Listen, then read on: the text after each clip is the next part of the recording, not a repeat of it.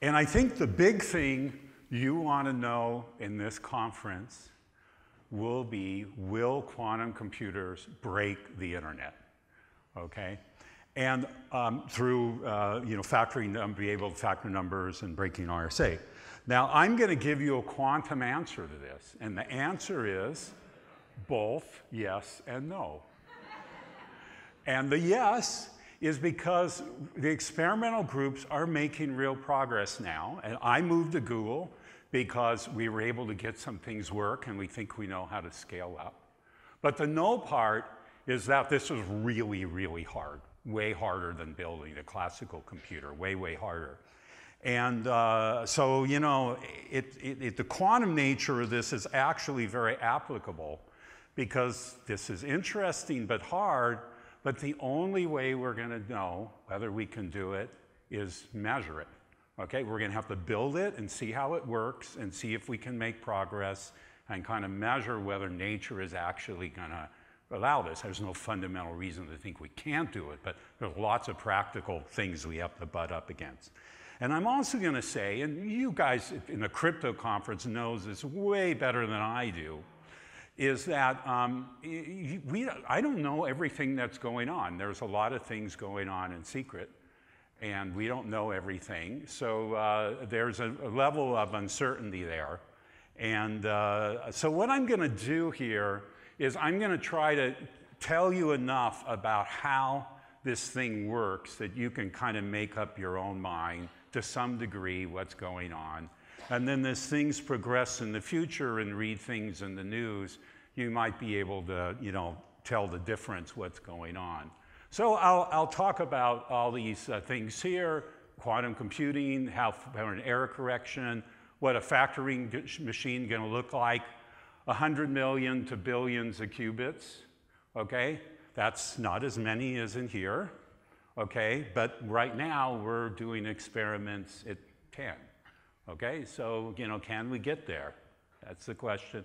Some general comments in the end, and then hopefully I'll have time for a lot of Q&A. I'm sure there's a lot of questions here. Okay, so why is quantum computing so interesting? Normally, we think of bits. It's either in the 0 or the 1 state. In quantum computing, it can be both 0 and 1. And the advantage of this is you can basically run through your quantum computer the case of 0 and the case of 1 at the same time in a parallel computation.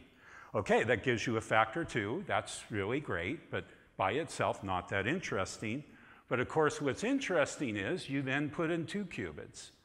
And that now runs through 4 states, 0, 0, 0, 1, 1, 0, 1, 1, which is double the number for 2 qubits. You add 1 qubit, you double the states. So in 3 qubits, that's 8 states, 4 qubits, 16 states, scales exponentially the parallelism. And that's interesting because by the time we're at 50 qubits, that amount of parallelism is kind of the size of the memory of a supercomputer. And we're actually thinking of doing experiments starting this year to be testing this kind of thing, competing our qubits against the supercomputer. At least have the supercomputer check it. It's not doing anything useful yet. At 300, 2 to the 300 is more states than there are in atoms in the universe. And clearly, even Google is not going to be able to do something like that. And clearly, anyone can't do that. Okay, so that's the idea. And then, of course, the big thing is the Shor algorithm. And the Shor algorithm takes a few thousand, what we're going to call logical qubits. And basically, we start out with a bunch of qubits in the 0 plus 1 state, so this huge parallelism going on. And then you do your arithmetic computation, where you modulo A exponentiate all these different numbers.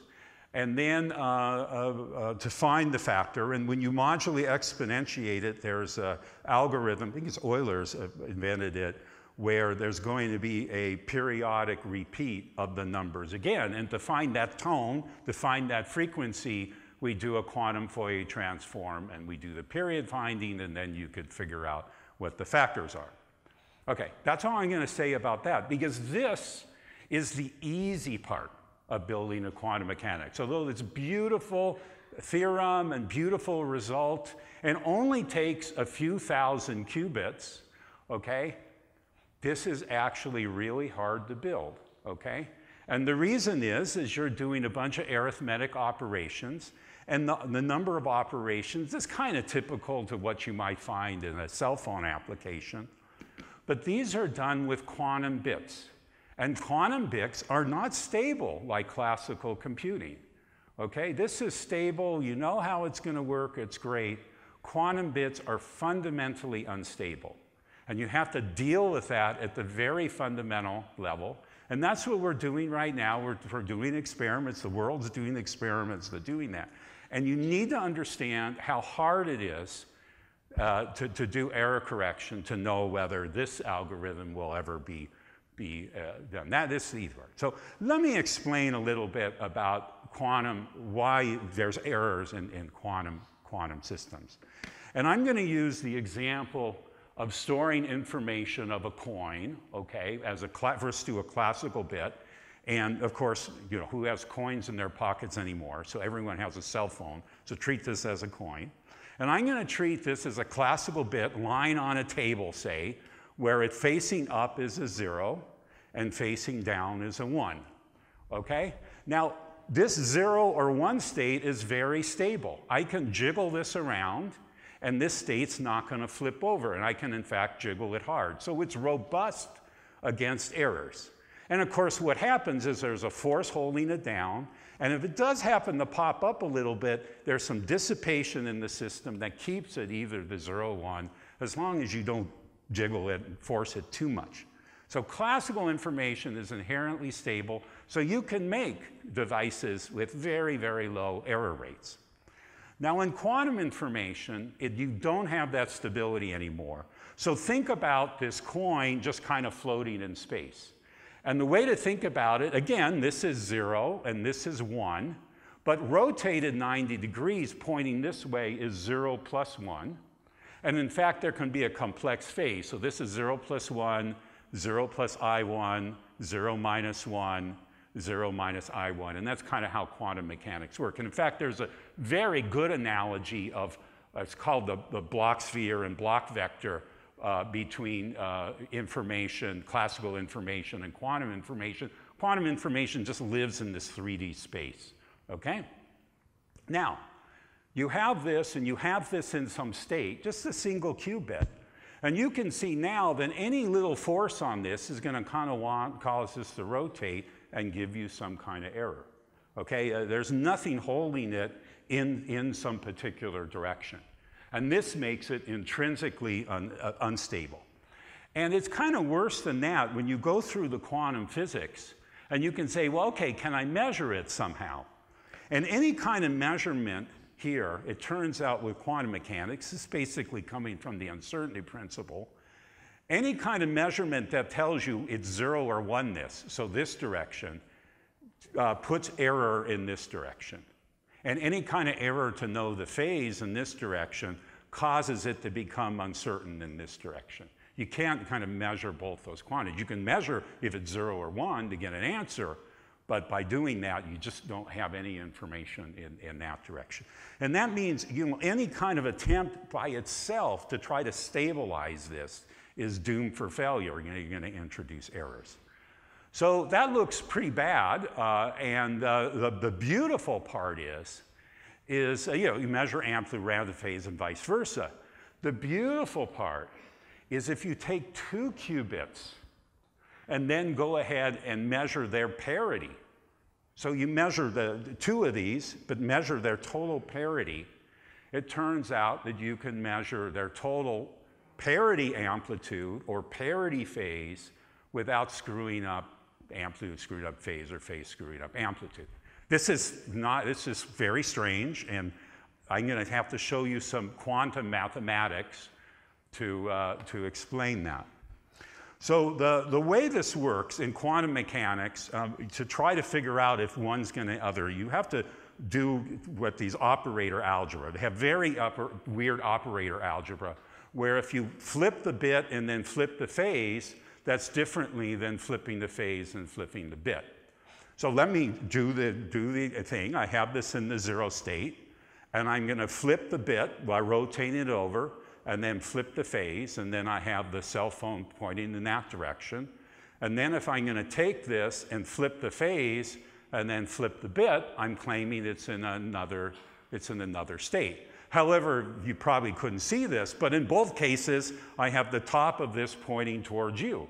So classically, you would say, well, it's the same, but in fact, it's not, okay? And the way to do the mathematics is just right here. It's simple mathematics. A bit flip turns a 0 into 1 and 1 to the 0, and a phase flip puts a minus sign instead of the 1. So let's just start with the state 0 plus 1.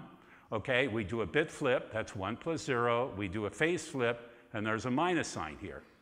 0 plus 1, do a phase flip, that's 0 minus 1, and then do a bit flip, and that's 1 minus 0. Note that this is the minus of this. It's not the same state. That minus sign has important implications in quantum mechanics, okay? So this bit and phase is not the same as phase and flip. And in fact, and this gives you the quantum mechanics behavior, okay? That's what you need. But notice it's what we call anti-commute. There's a minus sign here. So here's the trick. The trick is we measure parities, okay? So now we're going to talk about flipping 2 bits, x1 and x2, take 2 quantum bits, flip both of the amplitude, or flip both of the phases. And now we're going to see if this commutes, if the order matters. So I'm going to write this out, x12, z12, z12, x2. And now I'm going to flip the x and z's here using this relationship. And I get a minus sign here and a minus sign here. And because of the very complex mathematics of minus squared is equal to plus 1, I think you can handle that. Okay, this is the same as this, and it's 0. Okay? What this means, this is really cool. This means that if you worry about the parities of quantum bits, okay, which are very familiar, it's phase and amplitude, it's a little weird, but the parities of quantum bits, because it commute, it obeys completely classically. So all of your classical intuition can be used, for example, about building error correction codes. And then people in quantum error correction codes have used all these ideas of classical error correction to build up some way to do it, with the caveat that you have to be dealing with parities and not not any other thing. You have to always deal with parities. Okay, so you can use your classical intuition. It's pretty cool that way. So what I'm going to do, okay, is now what happens, the fact that it commutes means that if you have 2 bits, okay, 1 and 2, and you measure this phase parity and then the bit flip parity, and you're going to measure it over and over again because one is not going to screw up the other, which I said the quantum mechanics does. However, at some point here, let's say this plus 1 goes to the minus 1, you're going to say, aha, I detected an error, okay? Now, of course, you obviously see, you know that one of the qubits was an error. Which one? Okay, you can't tell from just 2. So the way to tell is now you have 3 qubits. And again, if you're doing parity error checking, you know all this. This is what you do. You have 3 qubits. Now you have a Z12 parity measurement and a Z23 parity measurements. And let's say you start these all in the 0 state, and the parity, of course, is 0, 0. Now, if one of these qubits changes, you have a unique decoding with the parities. So if it's 1, 0, it's the left qubit. If it's 1, 1, it's the middle. If it's 0, 1, it's right. So you can decode it. Okay? Now, of course, if there are 2 errors between the fact that you do the parity measurements down here, then when you decode 1, 0 and you think it's 1, 0, 0, you're going to get the bit opposite. So your decoding will be in error. Okay? And that's bad. So how do we get around that? How do we make sure that if there happen to be 2 errors, we won't decode? Okay? And the obvious thing is you just don't make 3 qubits, you make 4 qubits or 5 qubits or 6 qubits. You keep on adding up So that in order, and so then with 4 qubits and 3 parities, you'll be able to correct for 1 and 2 qubit errors, but not 3. And then you add more qubits and you can do errors. And then at some point, it's just going to be so unlikely that you're going to have 10 or 20 errors, okay, that you can say you can correct for them all. Okay, and that's the standard way. This is all classical. I'm not telling you anything new here. Now, this is for string of qubits for the Z, let's say bit flip errors. What do we do with a quantum circuit? We have both bit and phase, and it turns out what you do is instead of a one-dimensional for like bit errors, what you do is you make a two-dimensional circuit, and essentially one direction is bit and one direction is phase. Okay, that's the basic idea. When you have to work it out and carefully, that's good enough for now. And then instead of 2-bit parities, we actually do 4-bit parities, both in terms of X and in terms of Z.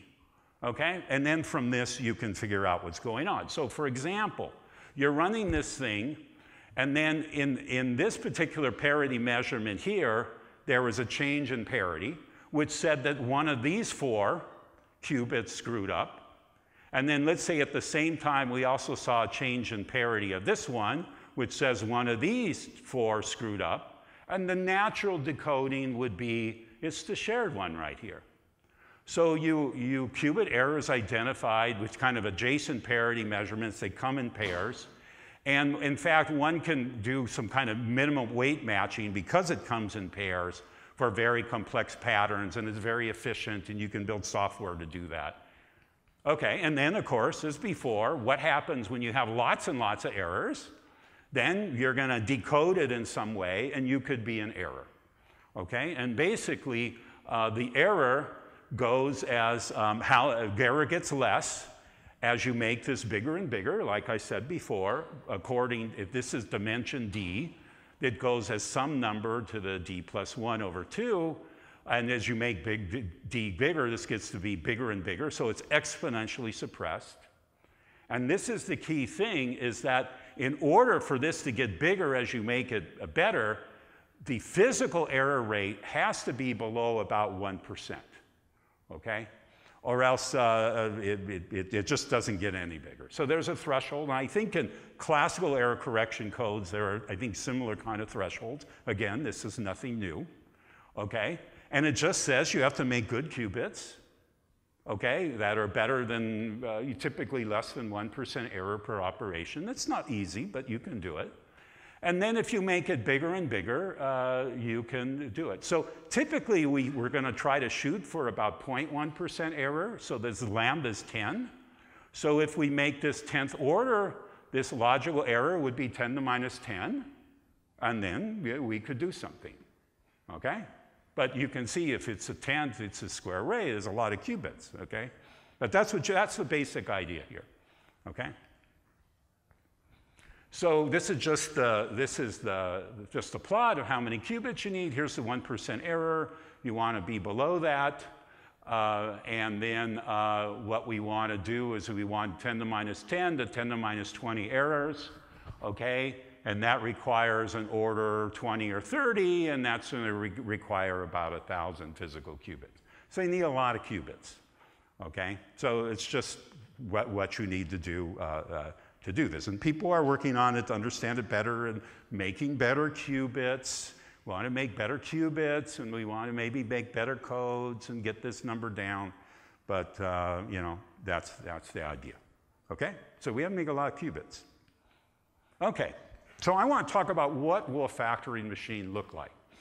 So it's going to be big and scary.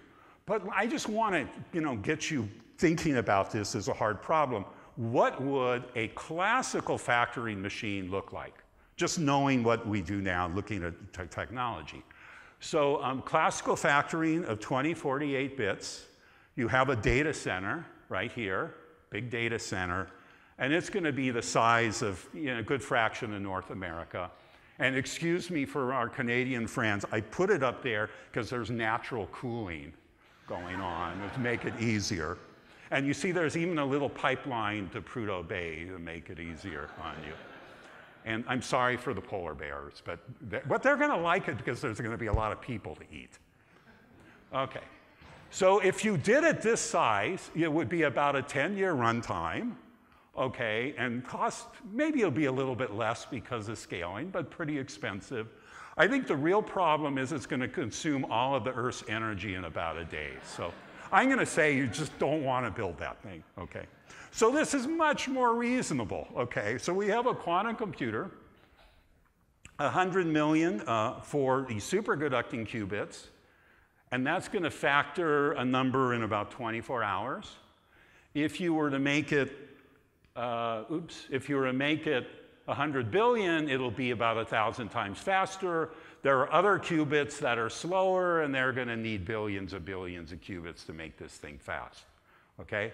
So it's hard, okay? And, you know, some big refrigerator with all this stuff, you know, lots of money, whatever. It's going to be hard. Okay, but okay, maybe, you know, it's not North America. Okay, so let's talk about encoding of the quantum bits, physical encoding. You naturally would think about, well, let's use atoms. You take the hydrogen atom, you have the various orbitals, the 1s ground state, there's some 2 states that are s and p. You'd probably encode it in terms of 0 as being this hydrogen atom and 1 as this hydrogen atom. This is a stable state. But this state will decay, but it decays kind of slowly, so that would be okay. And then you would put light between these 2 frequencies here to cause it to change between 0 and 1. And then you want to interact them together, so you're going to make some kind of molecule, and the natural interactions are going to do something here. Okay. So let me tell you what the problem is with here, is that if you build some kind of molecule, the problem is you come with the light. The light is about 1,000 times bigger than these atoms, so how are you going to come in light and affect that atom and not the one next door to it? Okay, that's going to be really hard. And it's a technological problem, okay? It's just so atoms are so darn small. You know, how are you going to build a complex system out of that? I know with electronics, we want to make them smaller and smaller, but it gets really hard. So what people do, physicists do, is they make big atoms. They put ions that are a micron apart that still talk to each other. They build neutral atoms that are in some kind of light lattice where they can talk to each other and you can still manipulate them. There's a lot of clever things that are going on. What we do is we build integrated circuits. We call them quantum integrated circuits. In this case, they're out of superconducting metal, aluminum. They're not too hard to make. They're big size. Okay, this is 100 micron Planck scale. And this is, the light here is the aluminum that gets reflected, and where dark is where the aluminum has been etched away. And basically, these are just microwave oscillators. This little square here forms a capacitance between the cross and the ground. And then this is a little Josephson junction nonlinear inductor. And you basically have an inductor capacitor resonator at 6 gigahertz that forms our qubit. And it has special quantities that look like a quantum system. But in the end, in particular, you have the current that's flowing between the ground plane and the center island through these Josephson junctions. That's in a wave function that's both going up and down at the same time in a quantum wave function, in the same way that this electron is up here and down here at the same time. That's the quantum. But the big thing here is this is relatively easy to control because it's a large size. Here are the little wires that come in. They're way smaller than this. You can bring them in. You can print this with integrated circuit fabrication, not too hard. Okay, so let's just talk just about how a qubit operation is. What we do is we just let this relax to the ground state. So we're in the 0 state. And then what we're going to do is we're going to put on some microwaves that are resonant with this oscillation frequency.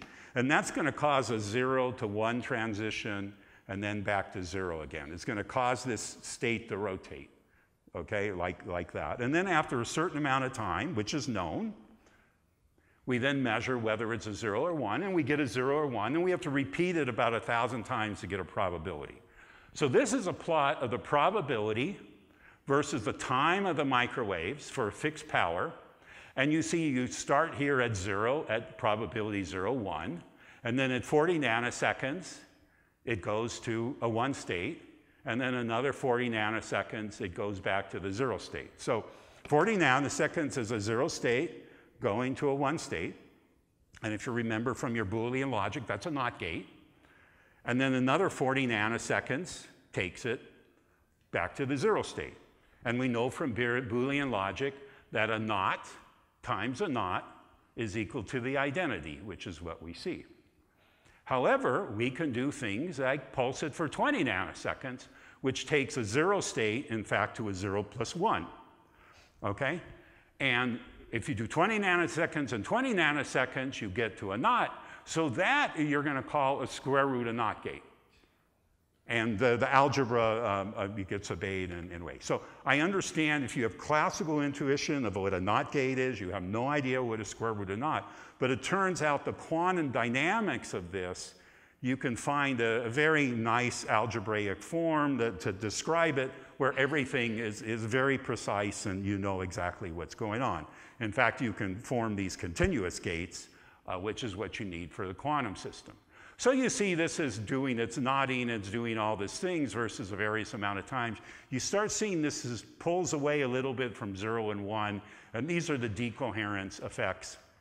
And basically, the lifetime of this qubit is around 10 or 20 microseconds, so we can do about 1,000 operations before it kind of loses its memory. But we can get that to work pretty well. So I'm just going to show you some simple results where we did this quantum error correction. But making it for the full 2D array was really hard. We're going to start attempting that at the end of this year, next year. It's doable. But that was just too hard a couple years ago, so we just did a linear chain. And we're going to do the measure the qubit parity over and over, detect bit flips. It's a realistic test of a surface code. Kind of simple, though. And then we wanted to say, is it possible to extend the lifetime by doing this? That was the big question, okay? So here are the 9 qubits. You see the x's like we had before. The control lines are coming in the bottom. And then these little microwave resonators are what we're going to use to measure it. And we bring in microwave tones, and we measure the reflected phase coming out of all the qubits to know their states. I didn't go into that. It's a little complicated, but you can build up the chip. Here's the chip in aluminum mount with a bunch of microwave connectors coming out of it. This is a dilution refrigerator at 10 millikelvin because we want the thermal energy, which is K Boltzmann by T, to be much, much less than the quantum energy, which is h bar omega. So you have to go to low temperatures at 6 gigahertz. Fine, it's just something we buy. Okay, we have a bunch of filters, and this is all done right. And then that's down here, and you bring up all the wires to a rack of control electronics, and then we sit here and program for days and days to figure out how to get this thing to work. So I like this picture because it looks staged, and you can tell that because the lab is so clean. It's normally, okay. So, okay, we do this experiment. I just want to say there's a bunch of complicated waveforms of microwaves putting in or whatever. We have a bunch of qubits. We do this over and over again. This is a complicated sequence, kind of starting to look like a real digital circuit. Okay, not as complicated as this, but it is kind of complex, and we can get it to work very well. Okay? And this is just the basic idea about showing how it's going. We repeat these parity measurements over and over again, 8 cycles. And if we don't do anything to the qubits, they relax in about 30 microseconds, given here. But if we do the error correction protocol and measure errors and we can correct for it, if it's 5 qubits, which is only corrects for first order, that's the blue line here. And then if we use 9 qubits, the whole sequence, and correct for first and second order errors, that's right here. And indeed, we see that things get better. And in fact, it's the difference between first order and second order that tells you what that lambda factor is that I mentioned earlier. It's about 3.2. And it says that as you make it bigger, the errors go down and down. So that in principle, if we were to just add more and more qubits to this, we could make the error exponentially small. Okay, and in fact, that's one of the things we're trying to do now, is make this much, much bigger so that we can make the error rates lower. So this improvement here really shows that, at least just for bit flips, okay, this linear chain, things are working well. Okay? That is kind of the state of the art. I mean, other people are doing error correction, and there's a bunch of other experiments, but kind of doing it in a way that really simulates the full error correction, that's pretty good. Okay, people have done some other things, proven some other things, but you know, we're at a very rudimentary stage, and we're working to make it better. So in talking about the future, I want to mention a couple things that we're doing. Is besides trying to get error correction to work, we want to do some tests on our qubits, and we want to both make the qubits better and make more of them. There's an experiment we're doing right now. Okay, so first of all, let's talk about the exponential complexity. As I said in the beginning, the computation power, the parallel computation power, goes exponentially with the number of qubits. This parallel state space we're looking at is 2 to the n. That's the basis for all this. We all believe this is true. All the physicists believe quantum mechanics, but this has not really been tested experimentally yet. And right now, there are, I'm going to say, $3 billion government programs looking at quantum information, and more money than that doing that. And we're spending billions of dollars, and we don't even know if this idea that the state space grows exponentially is correct, or how correct it is. We're all assuming it's going to be correct. So we know it for about, let's say, 10 qubits to a state space of 1,000, okay? Which is good, but will it go to 2 to the 50 or 2 to the 300? We don't know yet. So one of the experiments we want to do is demonstrate this exponentially growing computational space. You have to do more qubits, but they have to be qubits. And we're going to do that through a quantum supremacy experiment that was kind of motivated by John Preskill at Caltech. So for a well-defined problem, we're going to show more computation power for qubits. Basically, we're going to run a 50-qubit experiment and check, and we have to check where the output's right by doing a supercomputer calculation. To do that, you need good fidelity, like I've been talking about here for doing error correction. In fact, you need about 0.1% errors per gate. And that's good, because that way we can validate our control and then go ahead and build a general purpose quantum computer with error correction. So we're working on this, and we think there's some interesting thing. So here's a chip we have in here. I'll show you the latest hardware. This is the chip right here that we talked about before. Now there's 2 rows of 11 qubits, so it's 11 by 2. And that's a chip, and then we take that chip, and they're little indium bump-ons, little indium 10-micron spheres, essentially, on here and here. And then that chip gets flipped over and does a bump-on press against this, which is our wiring chip that brings the wires out to the edges of the chip. And then that's brought here, and then we wire bond to a circuit board and to a bunch of connectors that go up to our electronics. So we're at 22 qubits right now. And you know, we bring up a bunch of microwave lines, and then we bring them down to a bunch of electronics. And this is a crate that's going to control about 20 qubits, 22 qubits or so. So if we want to do, you know, if you go look at a high-energy physics experiment, we can build, you know, racks and racks of electronics. So we feel we can scale up to way more than 22 if things work right and we know what we're doing. Okay, so I'm near the end. So you want to go away, you know, hopefully you've learned something about this, and you're going to want to judge whether our field is making progress.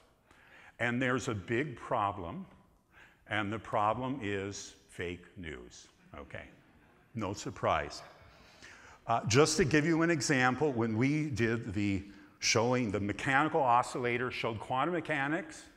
The headline on one of the news organizations was, physicists show time travel. Okay. But I would say most of the time it's pretty good.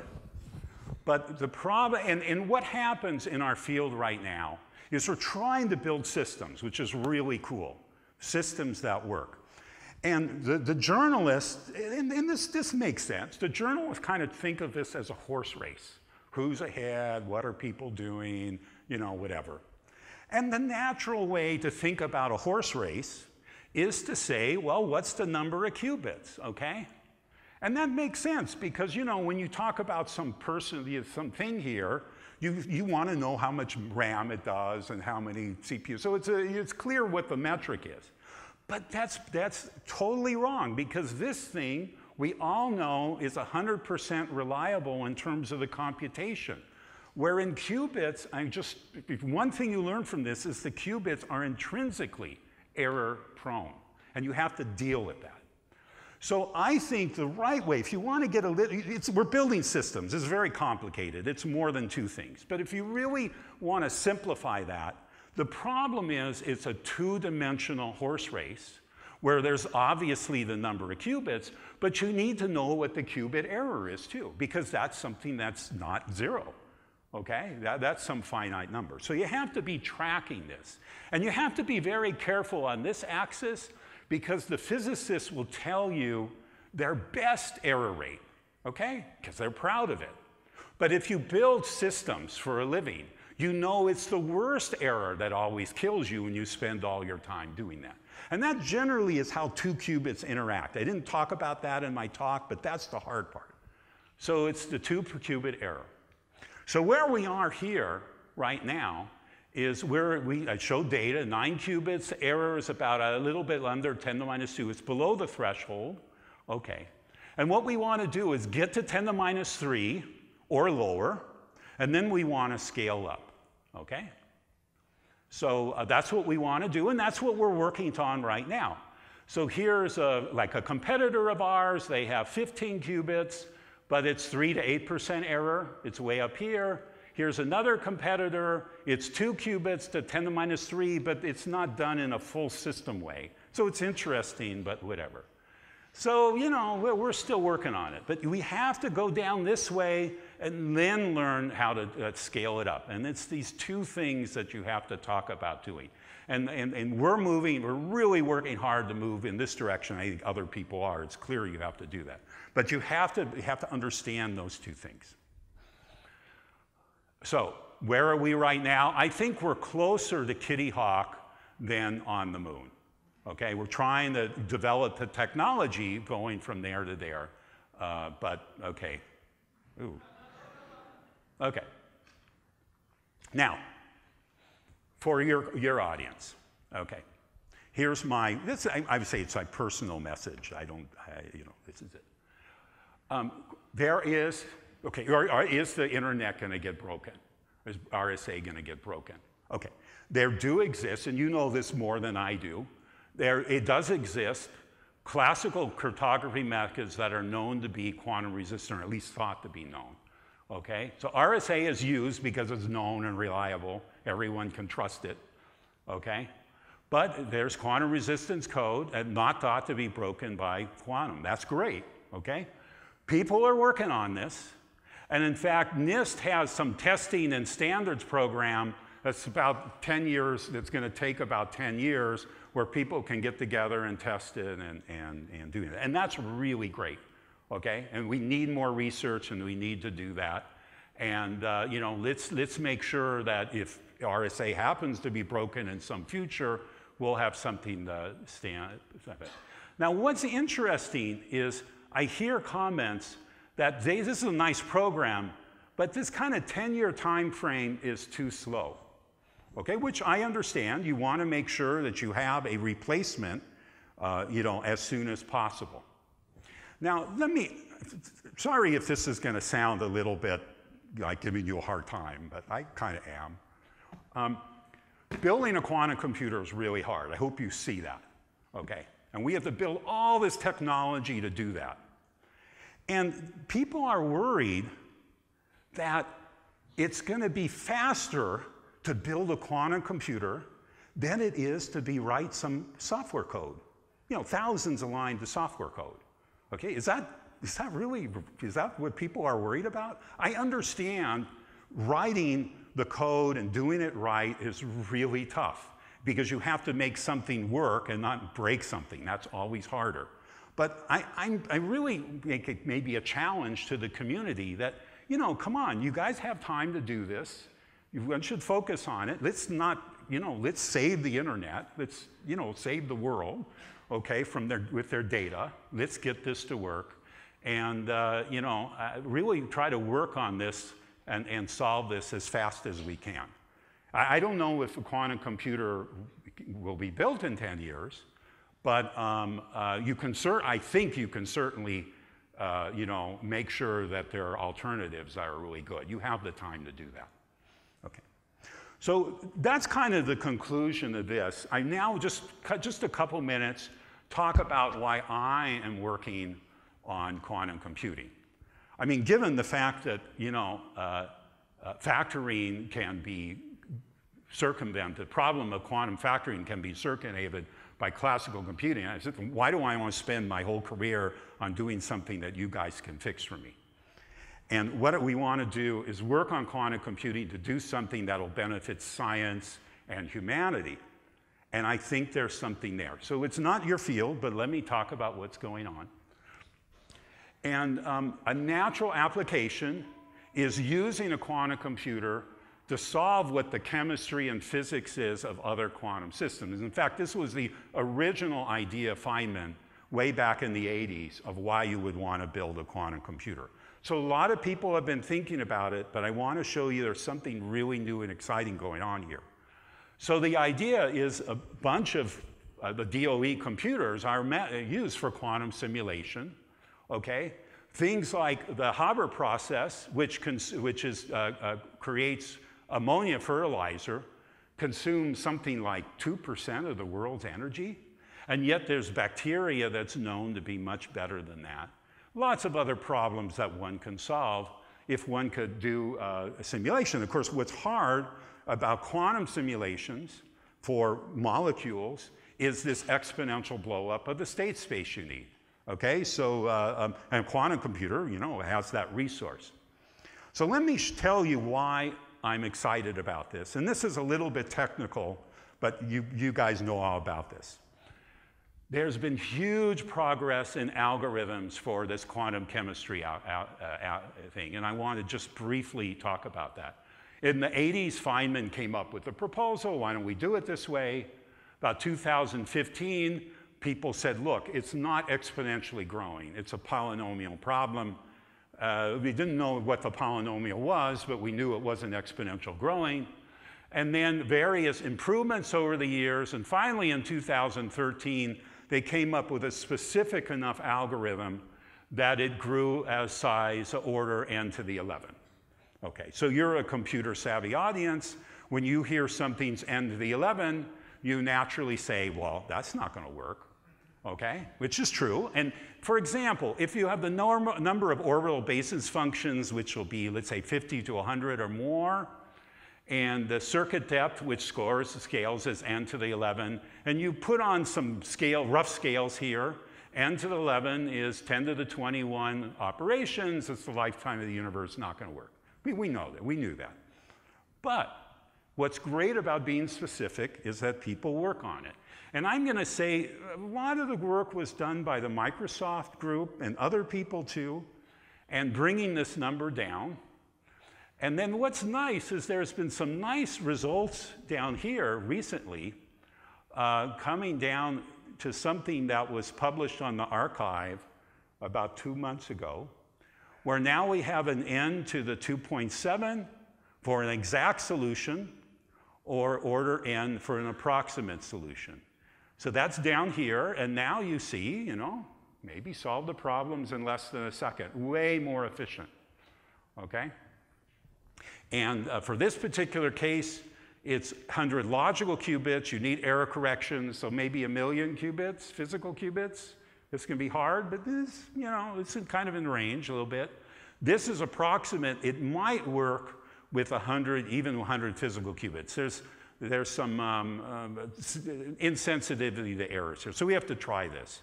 And that's something we're going to build pretty soon. So this is very exciting. I want to note that there's this guy, this Babish guy, who's been doing a bunch of stuff here. Google hired him last year. So we saw what was going on. Okay, so that's the end of my talk. Here's our quantum hardware team. And they've been working very hard to get this all put together. And we've been Google at about 3 years now. And they were just been working on our infrastructure. And starting this year, we're starting to get things put together, 50-qubit machine, scaling up from that, and we hope to show some more results in the next year and see what we can do in terms of error correction also. Okay, thank you very much.